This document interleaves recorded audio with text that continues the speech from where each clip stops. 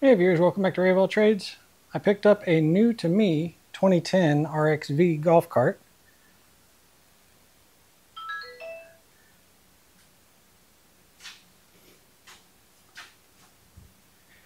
It's already got the carbon fiber looking dashboard in it. It has a stereo. They added a couple of speakers. I'll address that in a second. The paint looks really good on it. Seats are in really good shape. So I think this will work really well for the campgrounds. Nice lightweight, low to the ground. What I noticed is the windshield was extremely dirty, and this one's not really cleanable. You could try using a buffing wheel, things like that, to possibly get this thing cleaned up. But I haven't had good luck with those, and I wanted a tinted windshield anyway. So I ordered a new tinted windshield from Fat Cat Golf, I guess is the name of it. I also noticed that the stereo didn't pick up any AM or FM station, so I'm assuming that the antenna is missing, so I ordered an antenna. I ordered a USB charger for the dashboard and put that in. Some rocker switches to control my lights and my stereo and things like that. Ordered an underglow lighting kit for underneath. So 4 strips that should allow me to change colors and things like that with remote control. Ordered new speakers. So the speakers that are on there, only one of them works. The other one doesn't work. When I move the wires from one speaker to the other speaker, I only got about half volume out of it. You know, basically disconnected from one speaker and put it on the other one. I only got about half volume out of it. So I know that the speaker has a problem. Plus it's also got a little bit of rust on the inside. So I know the speakers have a problem. And then I also know that the one wire that was going to the dead speaker also has no signal coming to the other speaker. Basically, I swapped the speakers to the from the signal wires, and I could tell that I had a problem with both. So I'm going to be pulling the stereo out anyway to take a look at the back side of it. So, and it's got a cool little stereo that you could hook up Bluetooth, things like that, and listen to tunes. But we're going to be doing a little bit of work to this thing, a couple of mods to it, and I'm sure I've got plenty more to do because it is a 14-year-old cart already. So they've already put lithium batteries in it, which I thought was really cool, and that was the selling point for me because it was the cart is only half the weight of my bad boy buggy. So let's put a few parts in this thing and let's see what we have. I'll start off with the windshield. This windshield, and I'm not sure if all of them are like this or not. This windshield is using T50 Torx screws to hold it in. I think I would like to put something else to fasten that so that you can take it off on the road if you don't have a T50 wrench with you. So I may put these back in for right now, but I'll be looking for some wing nuts or wing bolts, I guess, to put back in there.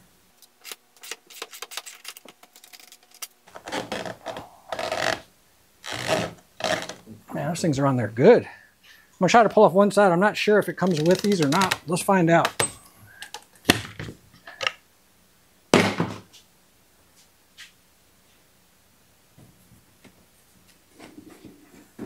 And this should just slide right out of there. Oh, that's nice and clear now.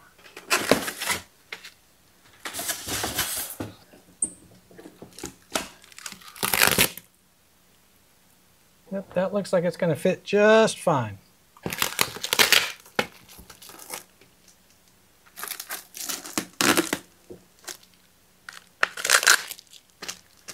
So we got some new windshield holders. Let's see, do those match up? Yeah, they look about the right size. So one's going to go on this side, one's going to go on the other side. Let's pull that off for a second. Oh yeah, they're actually much larger too. I'm not sure if that's a good thing or not because of those screws. This may be my opportunity to get rid of those screws.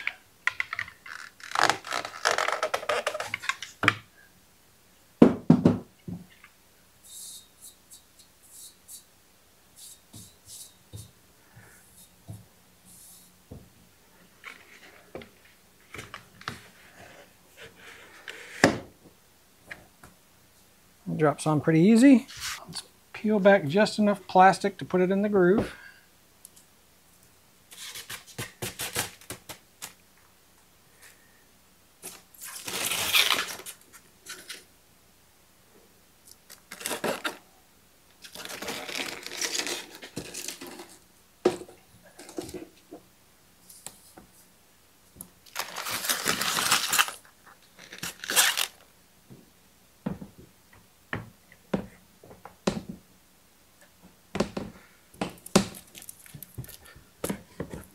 Looks like that this channel can go up a little bit.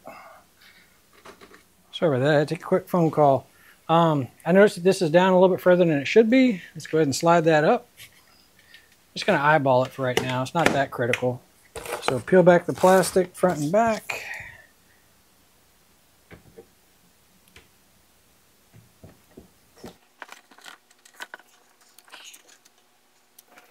It's a lot more snug than I thought it was going to be.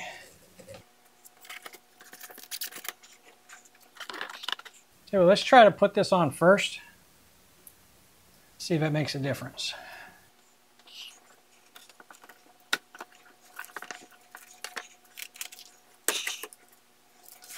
Okay, so windshield's propped up. Let's put this on.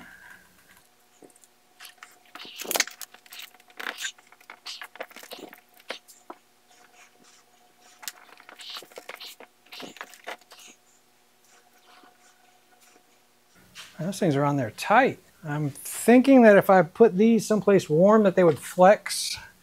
Like maybe put them in some hot water or something, that they would flex a little bit more. But let's just see if I can get it on here.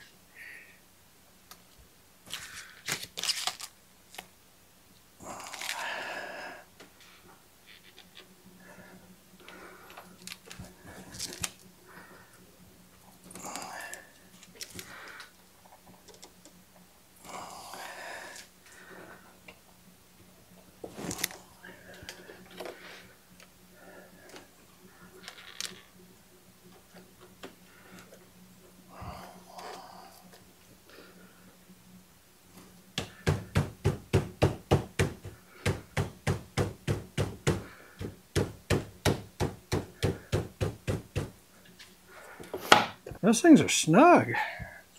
All right. So I think if I could have rested them out in the sun for a little bit, let them warm up, that probably would have helped with the installation.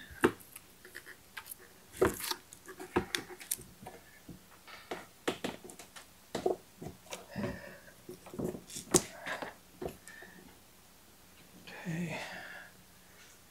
And I think I might be able to make that work. That's pretty close. I'm just lining up this edge. Move this windshield up out of the way for a second. And then we're going to pull this back on both sides. So right now I've got the gasket resting down here. Let's see if we can get this on. Appears to be about that far out.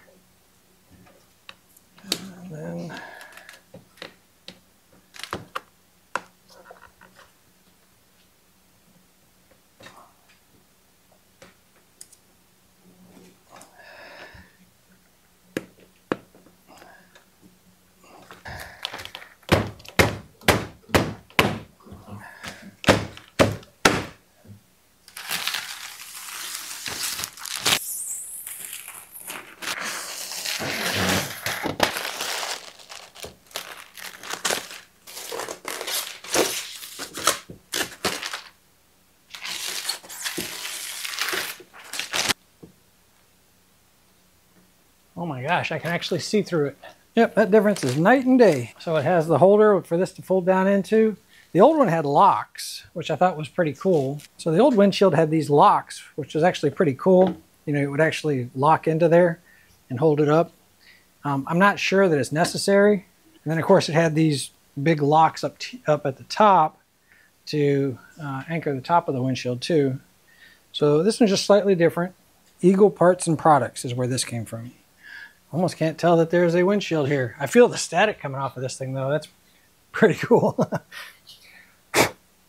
I feel like I should attack the stereo next just to make sure that changing out the speakers and stuff like that, I'm not going to find any kind of surprises. So this is feels like a T47.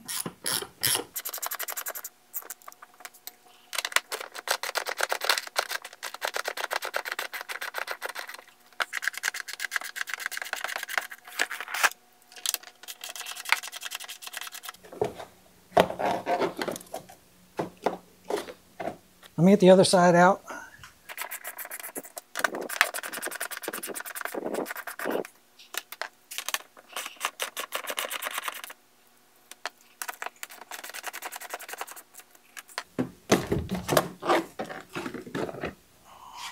Okay, I know I have some T30 screws to take out of here, and I think I have some nuts to pull off of here that appear to be about 10 millimeter or maybe 3/8.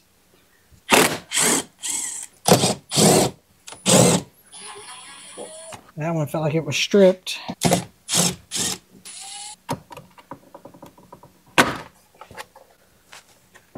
It just actually just pulls right out. I'm just trying to be gentle because I've never taken this one apart.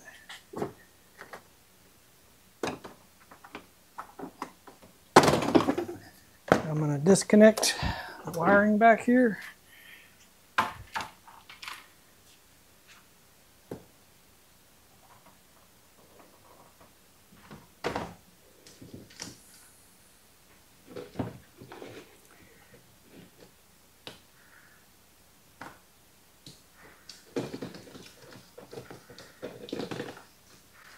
And I've got one for headlights.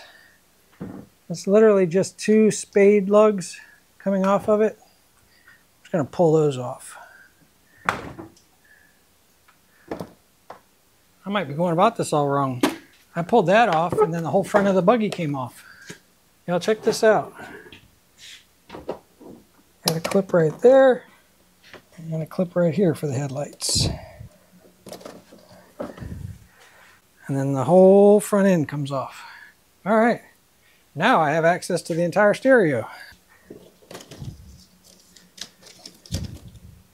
All right, so I've got a red and yellow that are taped up to this red right here. So that's going to be a constant power source, and that's not correct.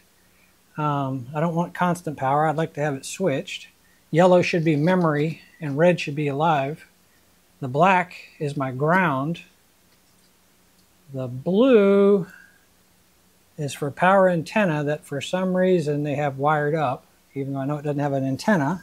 And my antenna port is empty right now. These 2 RCA jacks are going to be my speakers most likely. This bundle of wires is my headlight switch, my ignition switch, and my voltmeter.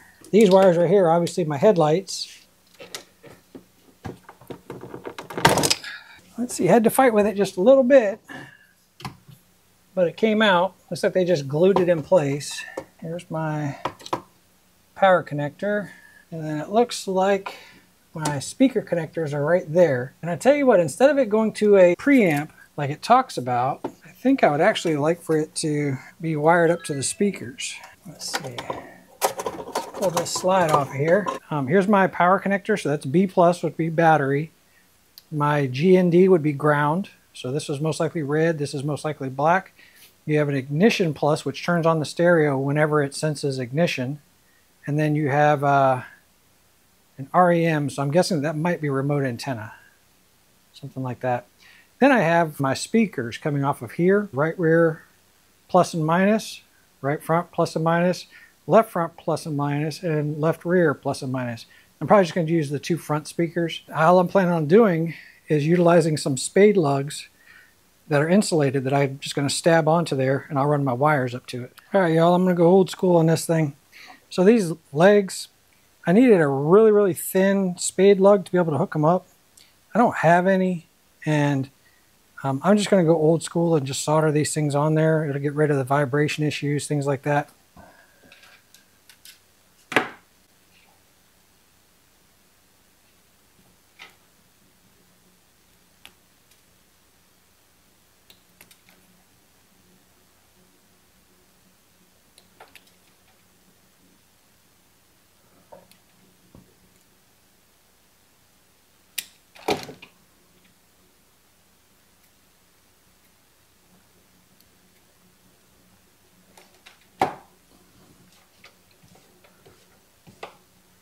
And let's get the leads tinned up.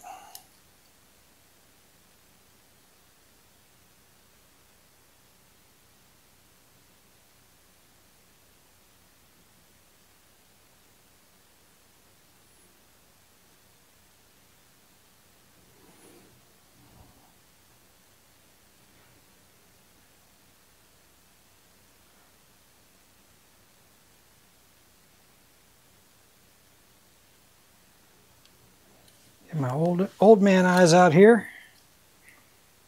Let's see if I can do this without melting a whole bunch of plastic.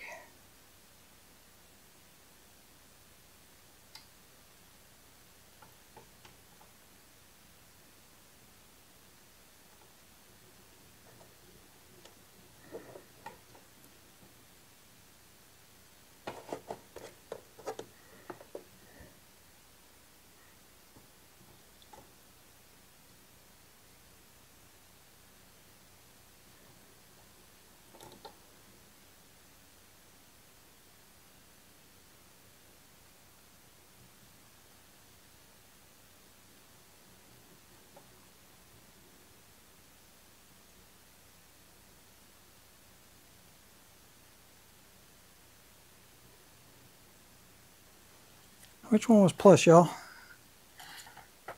Looks like the plus is furthest away from the power supply.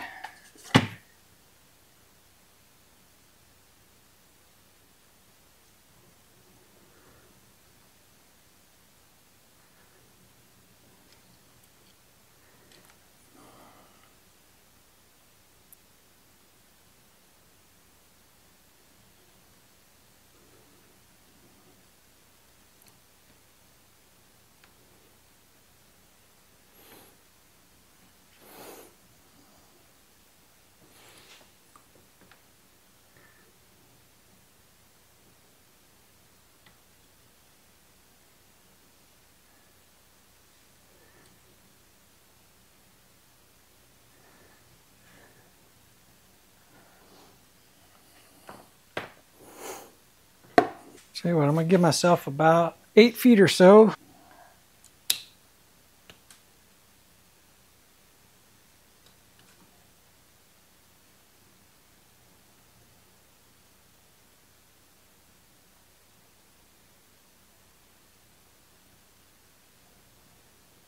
I'll do the same thing over here.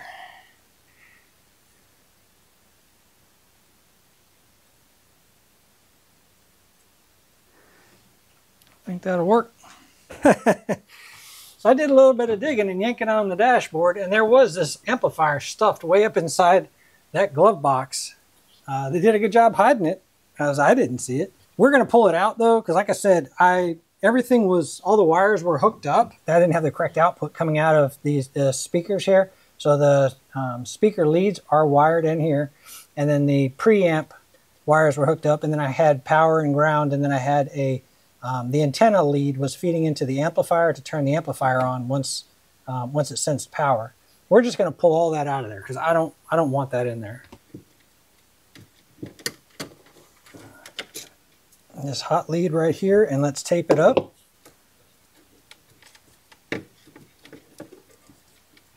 As we've got some wiring connections that I want to make sure we're done properly. So the red's taped up. Let's pull off this blue antenna lead. That was the power antenna lead coming off of the stereo bundle. Here's our ground leads. Let's pull off those two. Now can I get a better angle?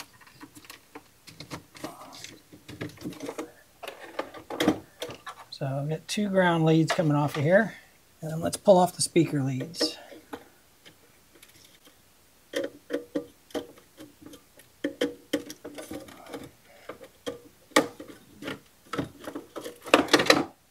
Let's get all these wires pulled out where we can work on them.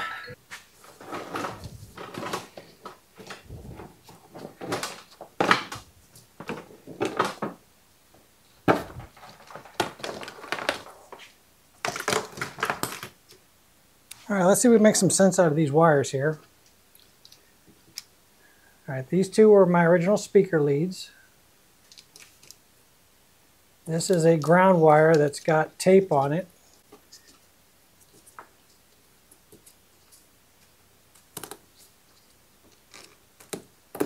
And just like I suspected, always untape your connections because you just never know when somebody's just going to twist some wires together like that. Alright, so now there's my ground. Here's my speaker leads. Let's go ahead and trim those back.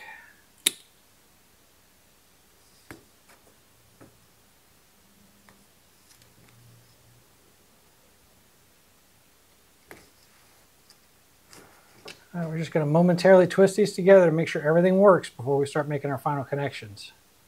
So I'm going to take one set of speaker leads off of the stereo, the head unit.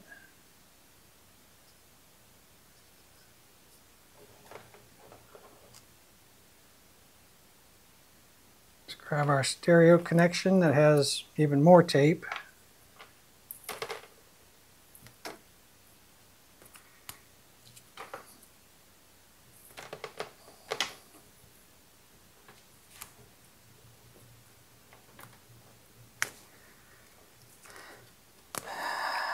And yeah, what do you know? Another twisted wire. I don't need the blue wire because I don't have a powered antenna. And I'm not controlling an amplifier anymore.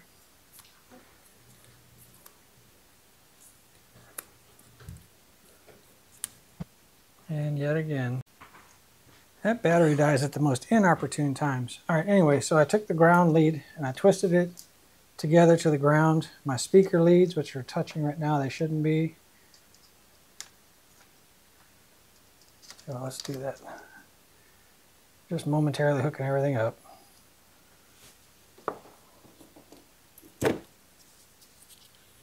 And hook up my power to the stereo.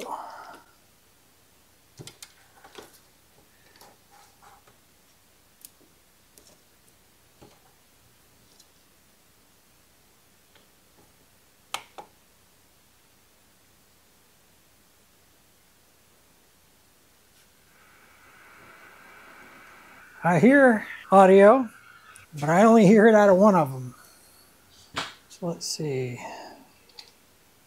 So it's not this one.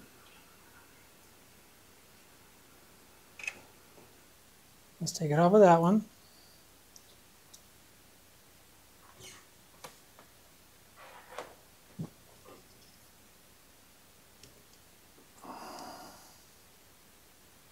Yep, I don't hear anything off of that one.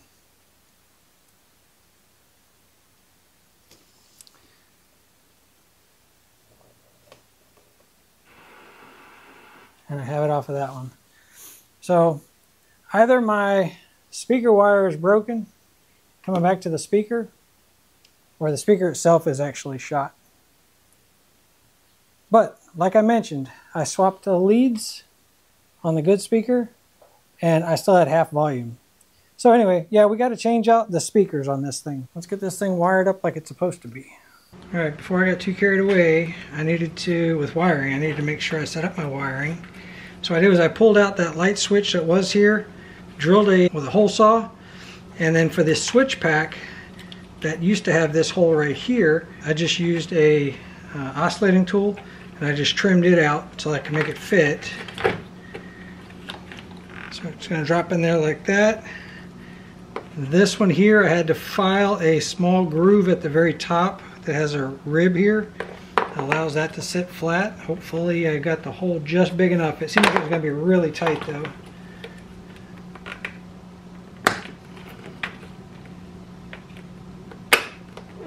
There we go. I get some screws in this thing to hold it in place. And I can do headlights, radio, and undercarriage lights. Alright, I ran my two speaker wires and then a new power wire, 16 gauge, 16.3.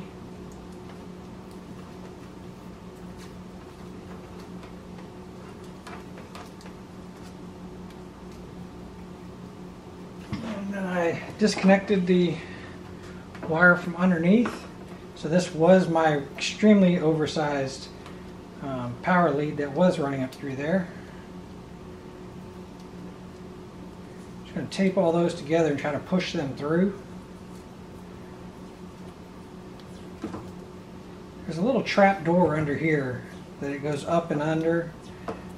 I'll show you here in just a second. So I'm just going to try to pull those wires through. I've already fished it all around the frame and everything else like that, like I needed to. So that little trap door is right here.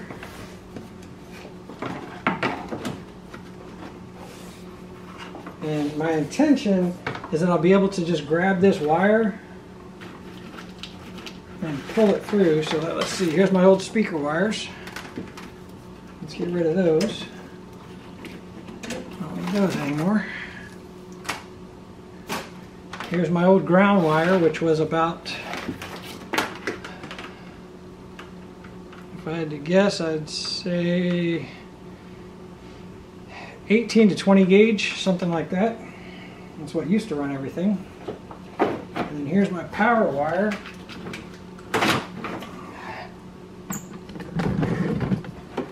Let's see. How about that? Another connector. Let's see what it looks like. This has a fuse in it, by the way, and I've already pulled it out.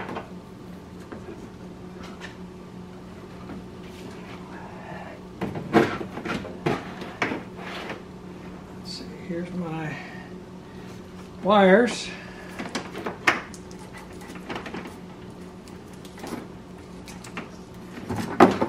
And we've got a taped up connector, so let's see what this looks like.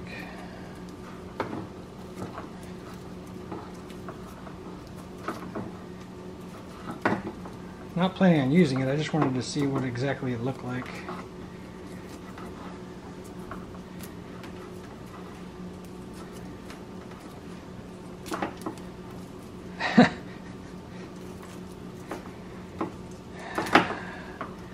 And friends, that's why you always check and see what you're working with. I've got a crimped on connector right here with some wire that was wrapped around, and then a giant blob of solder. It looks like it was burned on. Anyway, yeah, that's what we had. I don't think that was going to be a fire, but yeah, that's what was running up through there.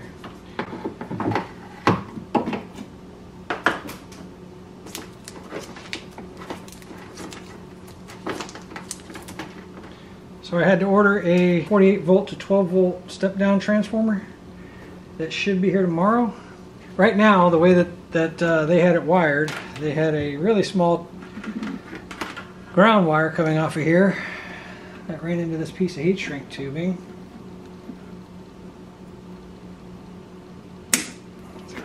So that giant red wire you saw was only as good as the ground that it would have carried, which obviously wasn't good.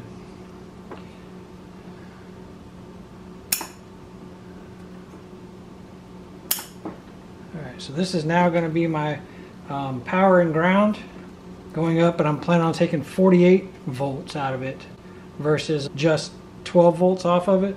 So instead of using that little step down transformer, I want to pull this wire off. We're going to make a new 48 volt signal, which I believe is going to come from here and here. Stretch this wire just a little bit further to make that happen. I should be able to have plenty of wire to be able to do so. Anyway, there'll be 48 volts coming off of there. We'll have a 48 volt to 12 volt step down transformer up under the front, and then we'll tie all of our wiring in. I'll be back as soon as I get the parts. Okay, I did some wiring, but before I finish buttoning this up, I wanted to show you guys in case somebody had any questions. I put a 48 volt to 12 volt step down converter transformer, DC to DC converter, 48 volts to 12 volts. So it's a 48 volt input, which is my red and black here. And then I've got a 12 volt 20 amp max yellow and black right here. So the 48 volt side, which is red and black, is running to this heavier gauge all the way back to the batteries. So I've got a 48 volts coming up into here from the batteries.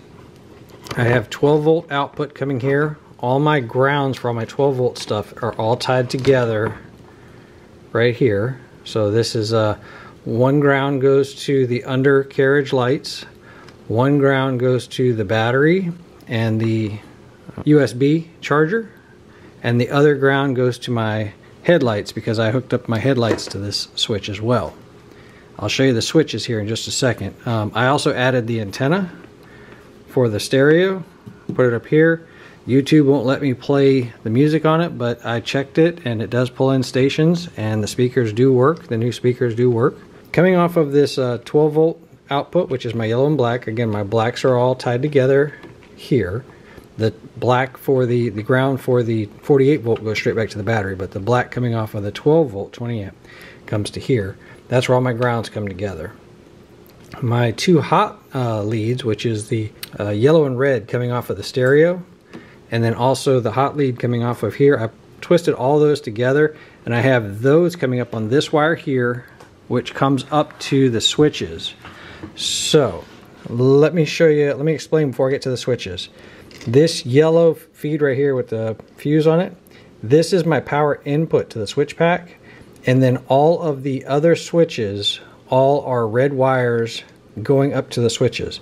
So in other words, this is feeding the switches, the hot, and then the switches on the dash are controlling one coming out here to the stereo and the USB at the same time.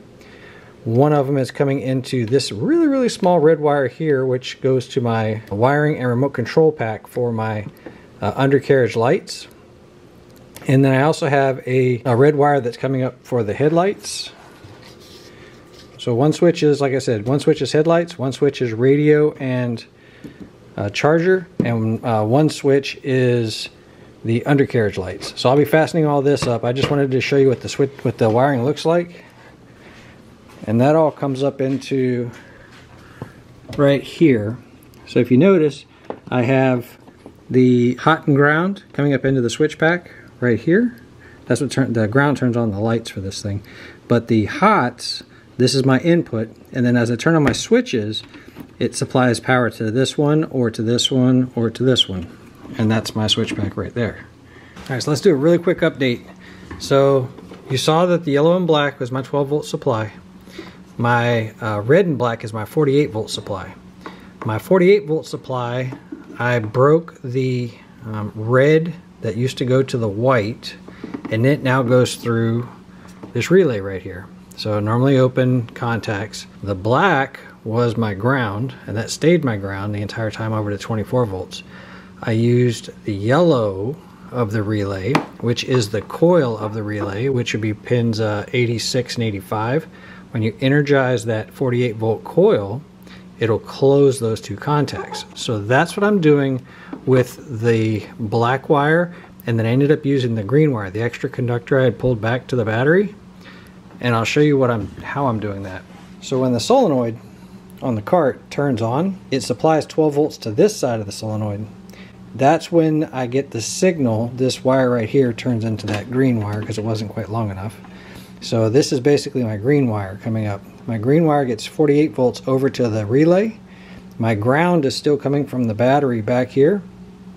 So whenever this turns on, 48 volts gets sent up to that relay up front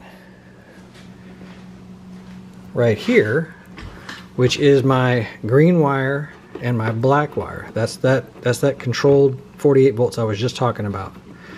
When that works, when this turns on, it allows the 48 volt coming from the battery, which is this white wire, to come up through the two contacts here, which is 30 and 87. That then turns into the red wire and comes back here and supplies 48 volts to here. So you see I'm just using this green wire as a trigger of the relay to allow this to break the 48 volts from the battery to this. And then my 12 volts feeds the whole rest of the circuit. I'll tidy all this up and show you what it looks like, and we'll put this thing back together here soon and take it for a ride. Alright, so here's my headlight wires. They're coming off of here. This was a spare conductor that I didn't want to cut out. My speaker wires running back through, all the stuff running up to the dash. Mounted the transformer, the step-down transformer. Like I said, the stereo, the USB, the relay. Probably should put some labels in here and put the cart back together. Let me do some cleaning up, get that nose put back on. Let me show you what's going on with the relay. Right now you see nothing's lit up. If I turn the key on, I get power. Now I have lights. That's reverse, obviously. That's forward. There's my headlights. That's my radio, which will come on, right? So it has juice now. So I can turn it back off. And then these are my undercarriage lights. I don't know if y'all can see those, but that's starting to light up. I'll show you what it looks like. Oh, and then turn the key off.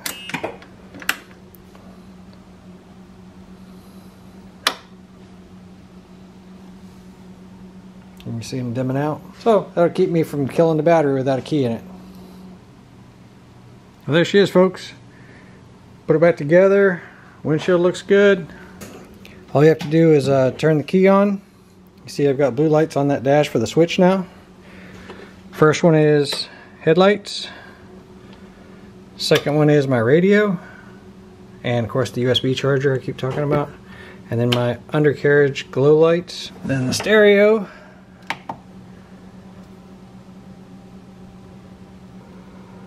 I'm just going to play static for right now. The antenna works, but YouTube will stop me because playing music. Got good even volume on both of the speakers. Got this little USB charger. I think it has a power light on it, and it also has this little plug to cover it up. Got the speakers mounted, and then you can see the underglow lights working. Something that the kids wanted. It changes colors with the music. And then obviously if everything's on, turn the key to the off position. It takes about 10 seconds. You'll see the glow lights and everything go off.